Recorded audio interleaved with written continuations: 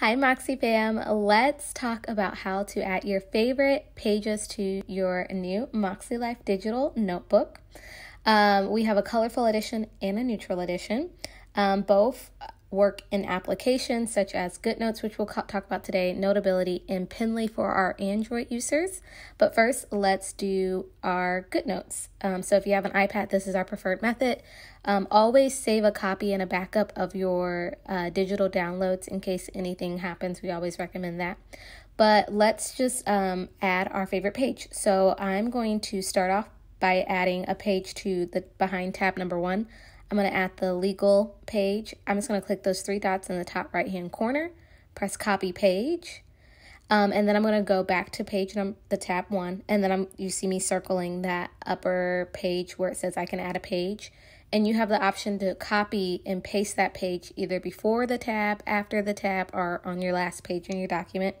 I always choose to do it after. It just is a little bit easier, and so I'm going to again paste it behind this current page so I can have multiple pages behind this particular tab. And you just repeat this process for each page. We always want to copy the original note page template. Do not move your original, because that will mess with your hyperlinks, and we don't want to do any of that, and we don't want you to delete the original because we want to keep those hyperlinks nice and strong. So you just repeat that process, those 3 dots, copy your page template, go to your tab, and then add it. And so that's how you can have it. Now, if you want to move things around, move pages and your tabs after you have them all copied and paste, click those 4 dots in the upper left-hand corner, and you'll get this overview of the thumbnails. And then this way you can click your pages however you like and move them around. Say you decide you want to change your table of contents or what you put behind each tab. This makes it easy to just move those notes around without having to redo things. So, and if you want to delete a particular page, you can also do that as well by using the select tool. But if you have any questions about Goodnotes, go ahead and drop them in the comments below. Our next application is Notability. This is also available for iPad users. Again, we recommend saving your application in your favorite cloud service as a backup. Now, to add a page to Notability, to add your favorite page template behind it, behind your favorite tabs, go to your page notepaper template. I'm going to use the Cornell blank. I'm going to click that page button at the top right-hand corner. And I'm going to click those 3 dots on the page that's currently selected, and I'm going to press copy. And then I'm going to click the tab that I want it behind. So I want it behind tab number 1. Then I'm going to click those 3 dots on tab number 1 and press paste.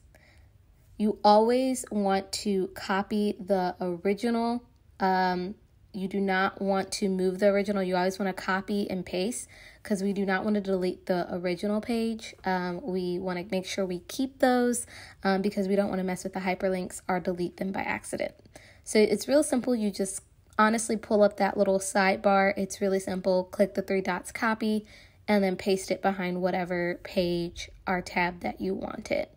And if you need to delete, you can always click those 3 dots and click the delete button as well. And if you want to move your pages around, all you have to do is move it up and down. And if you have any questions, definitely let us know in the comments below. Our next application is Penly. This is for our Android users. Again, make sure you save your document so you always have a backup to your favorite cloud service. And we're going to talk about how to add those note paper templates behind your favorite dividers. So you're going to go to the notepaper template, go to your preferred notepaper that you want to copy. I'm going to use the monthly. Click those 4 dots in the upper left-hand corner, click edit, and I'm going to click that monthly spread again, and then I'm going to click those 2 paper-like things next to the trash button in the upper right-hand corner, and I'm going to press copy, and you'll see where it said 1 page copy. And then I'm going to press paste after. So I selected the tab, the yellow tab, and I'm going to paste it after, and I'm going to again hold it down again and press paste after the page. So I have multiple copies of it. Do not move your original file. We always recommend copying it so nothing happens to your hyperlinks and you don't lose pages. I'm going to repeat that process again. I copied the Kanban board and I'm going to paste it after tab number 2 and paste a few more. And that is really it, how I go about copying and pasting.